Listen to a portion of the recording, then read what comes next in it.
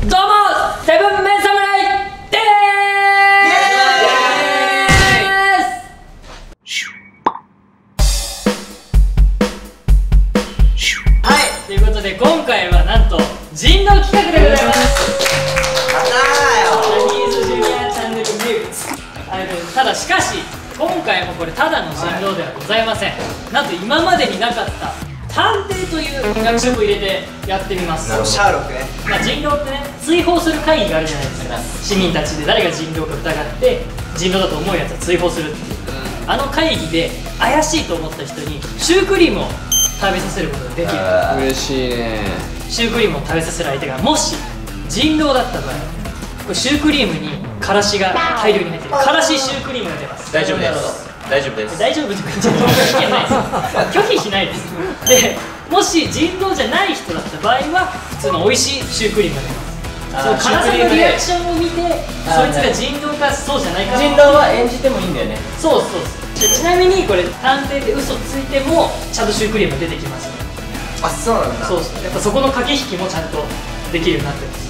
とりあえず役職は人狼が2人で探偵が1人、占い師が1人、誰か1人を選んで守れる騎士が1人、村人が1人っていうことでございます。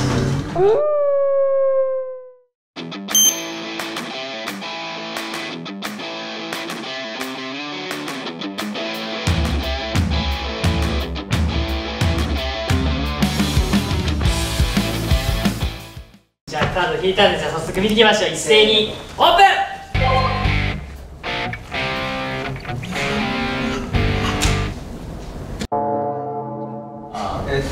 探偵さん、ちなみにもう出ちゃっていいんじゃないですか。お、なるほど。他にいますか、ちなみに。お、なんか出てきた。で、僕は本当に探偵なんですけど、で、待ってたの。俺が釜かけて誰か出てくるの待って、で、後出しじゃんけんじゃね。後出しじゃんけんじゃね。でも逆に言うと、待って、後出しじゃんけんで勝った方。いや、まだ愛好状態なんで。何を聞いてる。これからだからとりあえず他の4人はこの2人の反応で互いに食べさせるは分かるじゃん。どっちが本物のか確かもしかしたら人狼かもしれないし。うわ、グルか。そうそう、グルいやで。でもね、俺人狼ね、なんとなく一人分かったんだよね。あ、本当。いい、もう言っちゃっていきなり。やばな。やめ怪しい気がする。そのカードを見てた時に、なんか済ましてたんだよ。でも俺からすると、もう嘘ついてる勝つ気確定だから、俺が勝つ気怪しんでんだ食わしていいから、俺ヤバナに食わせるとしたら。あ、オッケーオッケーオッケー。いや、それは意味がないもん。だってお父さんなんでこっちにすり替える必要があるの。だからとりあえずここの白黒はっきりして、で岸さんがいるわけじゃん。で次のターンは俺らが本物殺されたらやばくない？それで2分の1で2人で食べ合って、要はその岸さんがどっちかを見てもらう、判断して、でもし本当に判定があれだったら、もう2人もリアクションが分かんないってなったらヤバナを倒せばいい。そうそうそうそう。明らかに分かるんだったら、とりあえずコンボはヤバナ。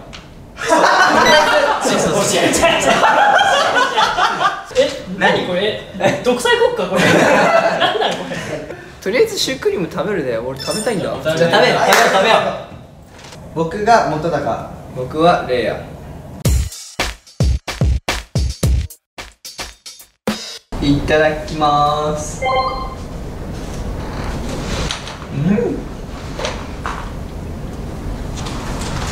美味しいです。いただきます。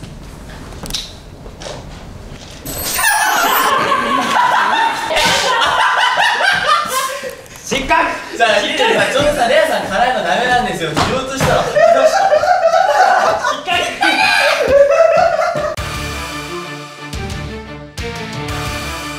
すぐ書いちゃった。俺もずっとこの人だったな。でも中村レイヤーさんです。お疲れ様でした。マジか。皆さん目を閉じてください。人狼の方、目を開けて1人指名してください。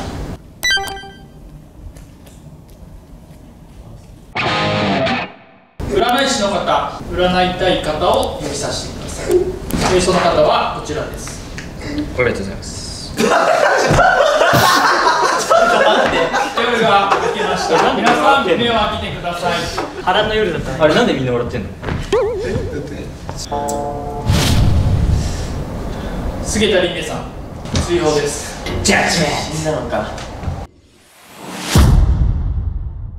占い師さんは出ますか？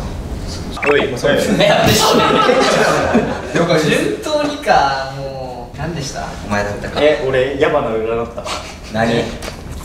ディンロー。イエーイ！ほらだから言ったらお前らディンローだっつったら。じゃあ、もしかしたらわかんないからシュークリーム食べさせた方がいい。わかんないから。わかんないよ。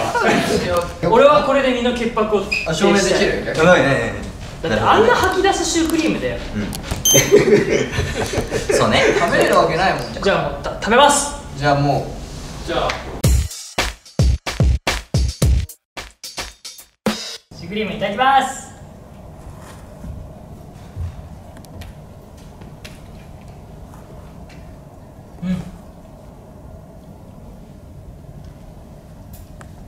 もうほっこりしちゃう。これマジですごくない？だとしたあ、ごめんなさい。もうターンなかった。どっちが嘘ついてるかなって話ですよね。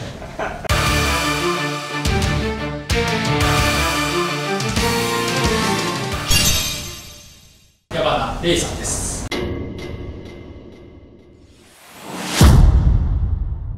村人の勝利でございます。これさ、不利よ、人狼。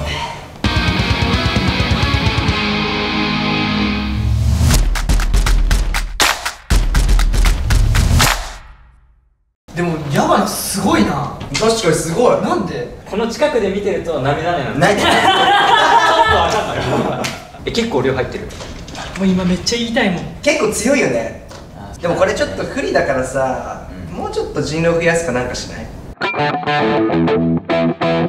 今話し合いをした結果、でも裏切り者っていう役職を追加しようって話になりました。占っても市民って出るんですよ。でも、人狼チーム。結構こいつ鍵握ると思うんですよね。握るな。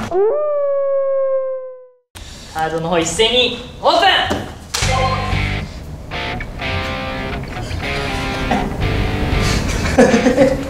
太鼓笑ってたな。いや、常にな。いや、常にな。もう作戦だからそれ。わかんないよね。お返し。許せねなんかあったぞ。え。この中に俺らのことを裏切ってるやつがいるなんて許せねガチだってんの俺らは。すぐボケるからさ。マジ勝負だねこれ。え。大体みんな拾ってくんないが俺らボケてる。じゃあ裏切り者なの？いや違います。違います。あ、今のがそうか、裏切り者いるって周りに設定して自分じゃないよっていうアピールかもしれない。じゃあじゃあじゃあ。なるほどね。コンピどう？コンピ最近どうだよ。違う気がするんだよ。じゃあなんだコンピだ。コンピ当てれて。はい。嘘、レアさんが探偵だ。いや、マジで俺探偵だよ。でもこれ何心痛いね、ちょっと。食わせるってなると。嘘つけ。やばいいよ。リンネはまだ食ってない。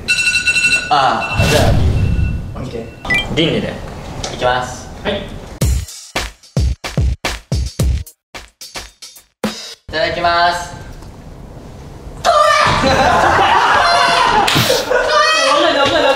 わかんない。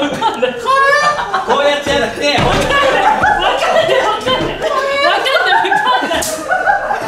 目開けて。取れなきゃ OK、取れなきゃ OK。美味しかった。最高だぜ。あいつだったんだ。これだ。みんなリンネとか来るな。本高さんです。ぶっかお前ら。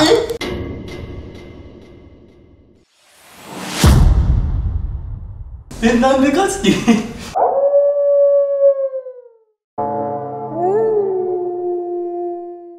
レイヤさんです。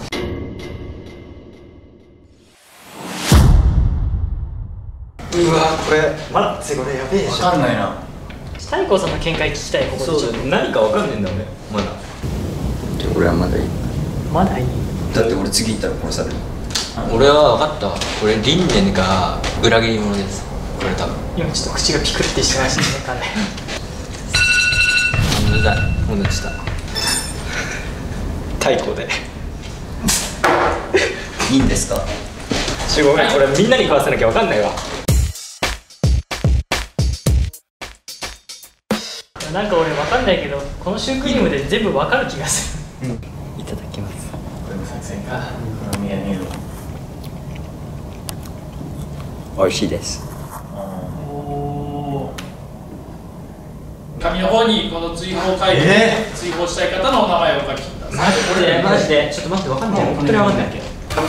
俺はもうだからずっとさっきのからもうこいつだと思ってた。うわー、これやっぱ勝樹最初に殺したのしくったかな。矢原さんです。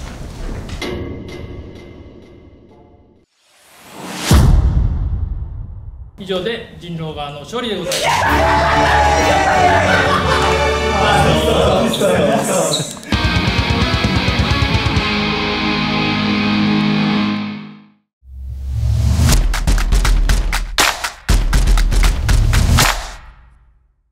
辛かったじゃん。辛かった。二人ともすごくない？もうちょっと遅かったらダメだった。辛そうだったじゃん。リンネはもう食べた瞬間辛いって言ってごまかそうと思ったけど、誰が勝樹に入れたの誰？いやだから俺リンネに入れてた。俺入れしたんだよ。矢原入れた？俺も入れた。俺もこいつがそう切れてからよしもうこれいけるわと思った。あ、やばいね。手強いからね。なんもないのに死んでる。そう、なんもないのにいきなり俺に来たから職業。占い師いやもうその時点で割ともう積んでるのよ。多分。これ市民側結構きついね。いや人狼の演技力ね。ひどかったよ。じゃあ次行こう。カードオープン。人狼くんな。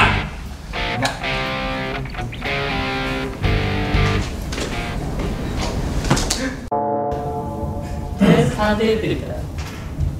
はい。お、こう出ない。おいいっすか？いいっすか？じゃあロギー。とりあえず俺らこれにとりあえずみんな山田にシュークリームで一応シュークリーム5つ食べていただきます。山田の探偵？山田さんはどなたに食べさせますか？ポンピー。食べてないからね。じゃあいただきます。よくてぶっちゃってください。召し上がれ。コンピーって意外とポーカーフェイスだからね。感情がないから白状なんじゃないですか。魔女裁判？魔女裁判。いや普通にうまいよ。あそう。一気にいく？どっちがいいですか？割って食べてほしい。一気にもうさっちゃんだとね。甘ったるい。あー甘いの嫌いだもん。嫌い。どっちも普通のシュークリームでもその量きついの？きついの？甘い。まあそれそうだよね。だとしたらなんか美味しいもの食べただけじゃん。これ一人ずつ5個食わしてくれてね。もう関係ないよ。みんな悪ノリでこうやって1ターン無駄にして。無駄にしない。矢原さんです。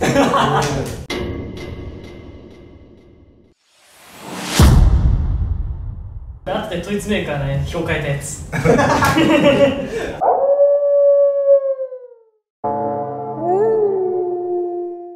本高さんです。ブリッツで殺される。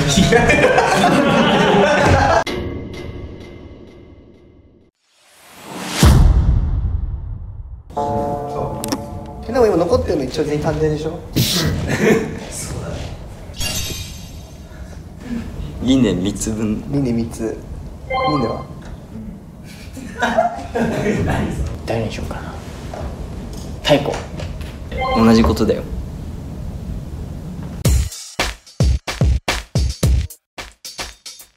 いただきます。太鼓どっちにしろね。あ、マジで。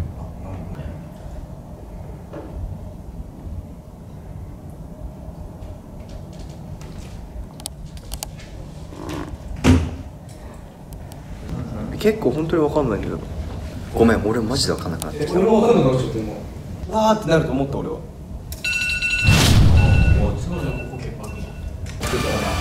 違うのかも。いやでも分かんなくなっちゃった俺。中村玲也さん。まあだよね。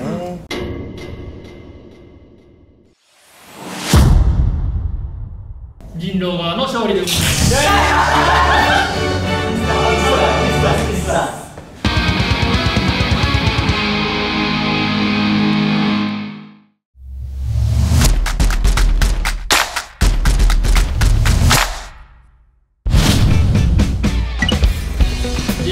た目を開けてこの夜に追放したい方を指名してください。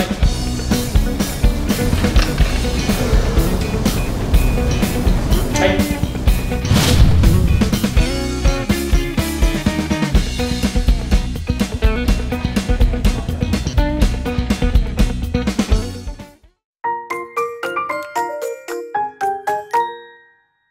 で、リンネは太鼓人狼って知ったから太鼓にやってグルじゃないよっていうのをこれ探してた。いやでもうまいよ、2人がうまい。勝ったー。美味しそうに食べてよ。普通にめっちゃ甘かったよ。シュークリームって絶対美味しいよ。